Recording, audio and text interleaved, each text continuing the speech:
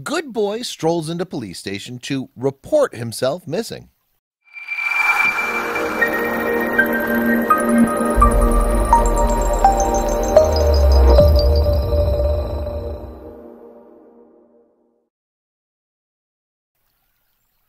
This cheeky pup decided to saunter into the Odessa Police Department and solve a case for them. The case? A missing dog. The dog? Himself. The sweet pup wandered into the police station in Texas and hung out for a bit with the confused, yet amused, police officers. The pup seemed to be in no rush to solve the missing person case.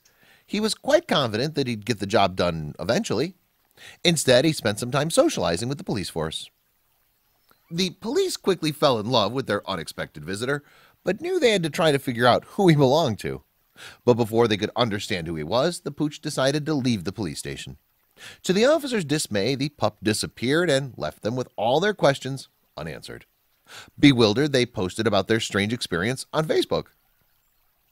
After the cunning pup left the police station, he returned home and thus expertly solved the case of the missing dog.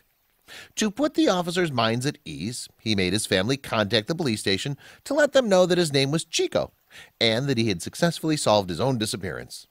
The police were very glad to hear that Chico was safe, and we're sure that they don't mind that they were bested by such a cute and clever detective.